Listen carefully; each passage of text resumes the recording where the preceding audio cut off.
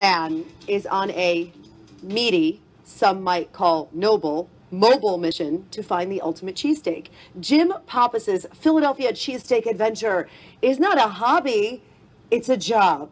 He has eaten a cheesesteak a day, 275 to date, trying every one in the tri-state area. He pays for them all himself. Just so you know, he spent thousands of dollars on this journey. He's documented each and every cheesesteak on his blog and on YouTube.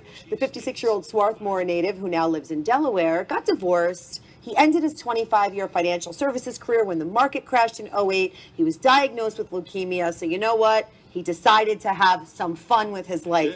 He's logged more than 50,000 miles trying cheesesteaks from Baird, Delaware, all the way up to Princeton, New Jersey. He also just compiled his first annual Best Of list. It's a loaded competition, he knows.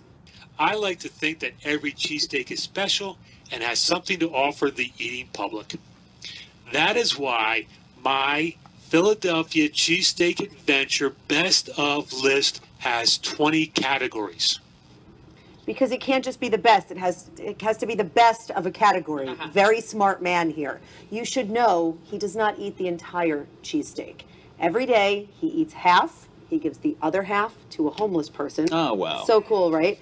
As for what's next, after 275, he says he's not even close to being done. Do you know how many cheesesteaks there are in this area? Yeah. Barely a lot of more work. to go. Yeah. I love the whole story. Yeah, I love it. His inspiration and giving back and all the whole deal. And he hasn't gained weight. He walks every day. Well, if you're hiring, let us know.